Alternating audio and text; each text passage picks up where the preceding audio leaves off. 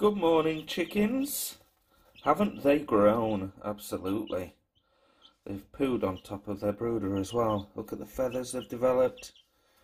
They're looking fantastically healthy. I think it's time for you little girls to maybe move into the porch. Give you a clean out later on today after I've been into work. Aren't they cute though? And confident. That one at the back looks rather evil. It's got one of those like evil eyes, like a raptor. Anyway, off to work. Hey Reg, he's fascinated by him, aren't you, my friend? What's that? Is that biscuits? Come on then. Come on then. Way up, right? I think some people are going to reckon I'm not quite right in the head. So we intend to brew Monday, yeah? Well, I've decided to give myself a little challenge. So, we need more space in here rapidly. I've been weighing up what we're going to do with all the canned stock in the warm weather, as well as the hops and all the bottle stock and keg. We've only got 3 cold rooms, which houses a total of 6 pallets, with the end cold room being a cold store for the hops and other perishable items. And I do think that we have a lot of wasted space along this back edge that could essentially be reclaimed. Well, we've got this shelving and this pallet racking, this steel racking.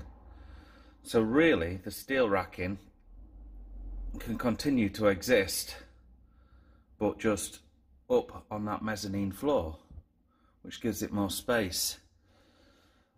So I think we extend the cold rooms out to here, to the end of these steps, if you like, or almost. Take this unit down, shelving, rearrange the fermenters pretty much as they are, so they run along the back edge around that corner, and then we'll just have these last 2, which will be renamed 1 and 2, just on the end, the last one coming to about where the ladders are. And then that should give us, from like the end of the cold room here to the first fermenter, there should be enough room to get a normal sized pallet through. Not just a Euro, but a normal one. Well, what we have to do is make sure we can bring the pallets that the cans come on through that gap, which are particularly large. As you can see, when they've got these protectors on the top, they're big pallets, they're big old pallets. Probably about 1400 wide sometimes. So, apart from just trying to rejig how these fermenters are going to stand in that corner, I think that's what we're going to do. And then what I'll do is extend this walkway like this, remove this sink, which, while the pilot kit was there, it would have been useful, but on reflection, I don't think we're going to be using it too much, because I think it'll be quite a job to keep up with brewing this summer for can and cask. So we'll extend the little walkway around the back of these fermenters. That means we can get into all the fermenters. What I'll probably do is just take that one out over there and just bring it over here and just snip it in and join it up. Shouldn't be a problem. Seems pretty easy. Take this stuff off the wall. Swap out that large chiller at the back at some point for one that can probably service all these tanks. I'm not sure if it's going to be man enough to do it, just one of them. If not, we can bring these across as well as the fermenters, and they can just live behind the fermenters. That's not going to be a problem. So all this has got to be relocated by Monday. And obviously I've just cocked up all the numbering on my FEs now, so I'm going to have to take the fronts off all of these and swap them around, which will involve undoing the wires on the STC. I think if I'm going to be that pedantic, I'm not sure if that needs doing straight away. They function all the same. This is all the cardboard and stuff that's come down from the shelving. That shelving, I think we can just drop backwards behind this wall, so it'll sit in that gap there. I've measured it, it fits. And when that goes in, that'll bring the shelving across this way by the depth of that little wall there, which is about 600mm. So where the base of these pallet racking drops here, it's going to move this way 600mm, giving us plenty of space that side. And then when this is on the other side, I could either lift this mezzanine up more, not mezzanine, this partition wall, or I could remove the partition wall, and that will give me access to the coolers along the back edge. That's quite a good option, really. The only drawback is I'm going to lose my Harrison's Brewery circle, but I can paint another one of them somewhere else, no problem, I think. So yeah, that might be the way to go forwards. And then we've got all the fermenters on one side of the unit, and that's going to make it a lot easier for cleaning, because I can just blast all that edge. That's a good edge. It all runs down this way, whereas this edge, it can go that way or that way, which is why we see we've still got some hop leaf down here, look, from when we did the Bernie Sanders, I think that was. Yeah, you can kind of see, look, where the water's running, kind of trickles down here, it just misses the cold room, so it's always awkward to get round the back and spray things forwards. Whereas that side, I can just jet it towards the wall, and as soon as it hits the wall, I can force it down the wall. And then when it gets over here to my acid storage, it slopes that way and that way, so it has no choice but to come forwards and into the drain, which is perfect. So yeah, I was in the process of cleaning these tanks. Tank 1 and Tank 2 are pretty much finished. Just got to rinse the caustic out Tank 2. Tank 3 needs a clean, Tank 4 needs a clean. But I thought, well, while I was stood here, you know what I'm like, folks. I just couldn't help but just drag everything out. And yeah, I've essentially decided now is the time to move things around if it's going to be done at all, while we're still pretty much closed, essentially. And then I think we can get, they were 1 metre each, those tanks. So 5 metres will take us up to that leg, thereabouts, maybe 4 metres. So that will give us essentially room for 8 more pallets or 4 more cold rooms, basically just a duplicate of that. And then we can have the mezzanine on top and more storage, more floor space. So all that junk on the back then can just live up in the air on top of the cold rooms. We might not get the cold rooms built for another few months, but I just wanted to bring it out so I could see if it worked or not and visualise it. And now I can see that it's probably going to be a little bit more convenient in terms of cleaning the place. I think we're going to go ahead and do it. The only drawback, of course, is we can't get the van in. And we don't really bring it in anyway, since I put these this pallet rack in there. So I don't think that's a problem. If we need to do any work on the van, we can just do it in the yard. So yeah, we need the space essentially, so it's tough titty. Well, it's 5:15 and I'm a little bit puffed out. Look at all this. Let's zoom out a little bit and give you an impression. So apart from this one tank that's got some Pilsner in it, you can see it kind of works. So if I just extend that Harrison's Brewery logo bit just across to the end of this frame here, then this section will provide us a walkway for the back of the tanks, a wall partition between the two. That side we've got packing, racking and washing. This side we've got production and storage, with the mezzanine and the cold rooms extending across here as far as maybe there. So it gives you an idea of the space. This tank's going to live here, and we've got a 600mm walkway down the back, and then once these stairs have gone back to join onto that case there, or actually that case will come forwards to join onto this one, but you know where I'm coming from.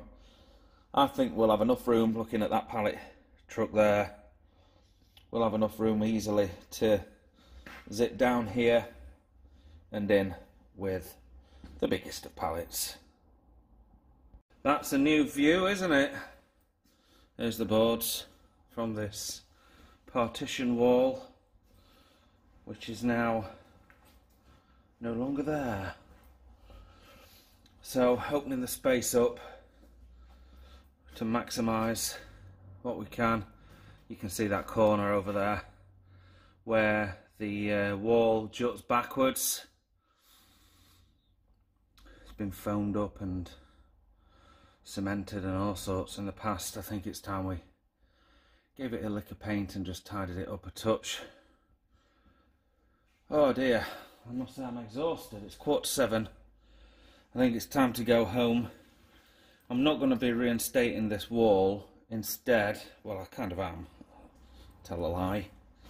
Instead, what we're going to do is utilise this racking system instead, and we'll put the decking to walk down the back of the fermenters along here. So I might even put, I don't know, might put some steps this end or something, but that end should be fine. And then we'll be able to get up, get access to the top shelves, and then also I've got 2 bars here which I'll just probably put along here, and they will act as handrails for one side. I could put a board on them if I wanted to in the future from the other side, and then I'll be able to hang things on that wall. I'm also thinking about using one of those pallet racks to make a shelf here. We'll see.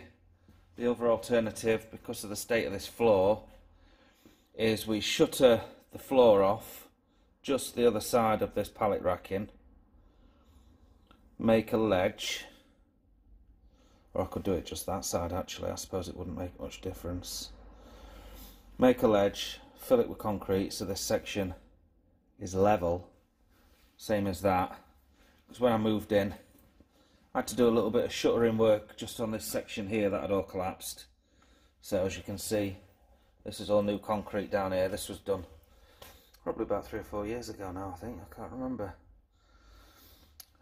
So yeah, we could just continue that to try and square this space off a little bit. Someone's had a go at it in the past and it's obviously failed and broken away.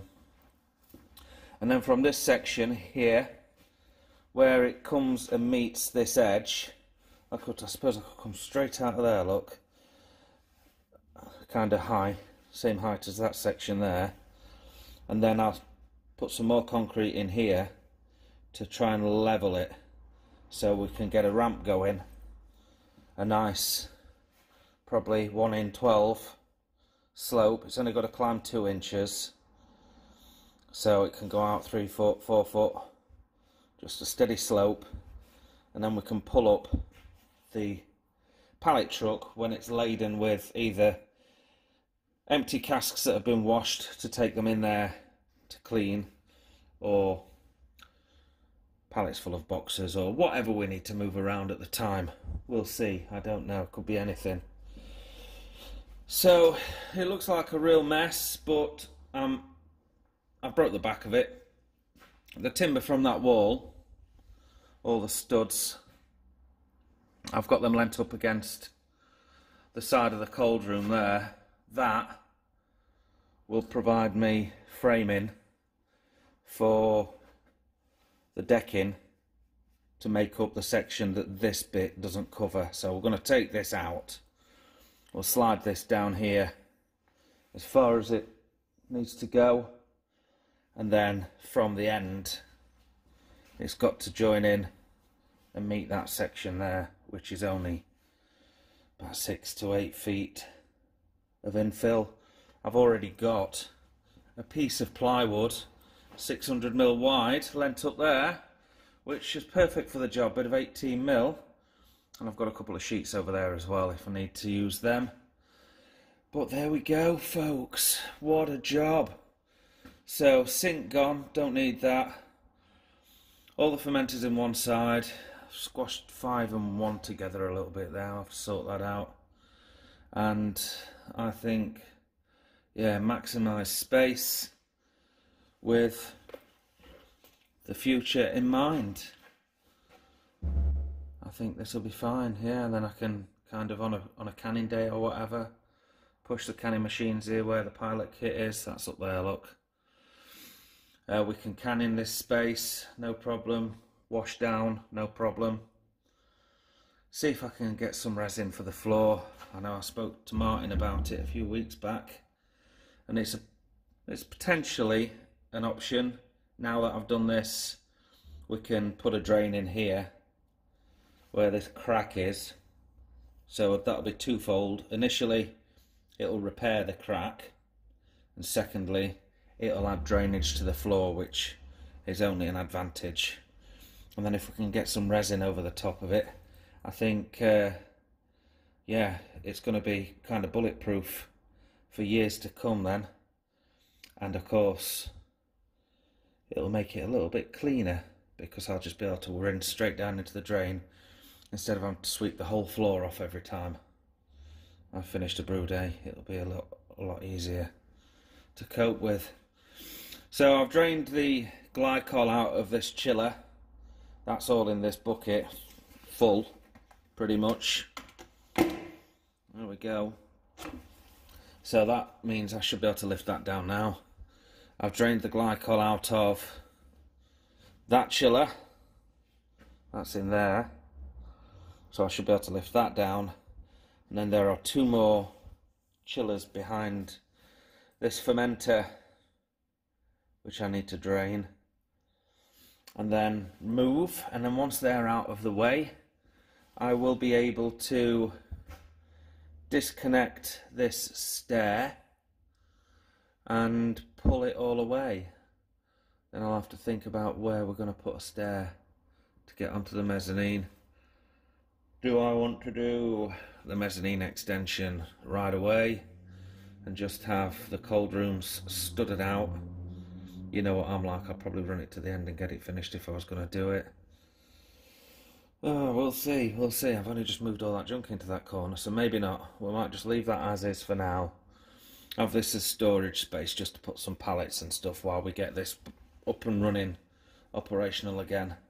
And then maybe later on in April or something, we'll think about creating some more cool space, because when the warm weather comes, we need to keep our stock in tip-top condition. Doesn't matter so much today because it's pretty nippy.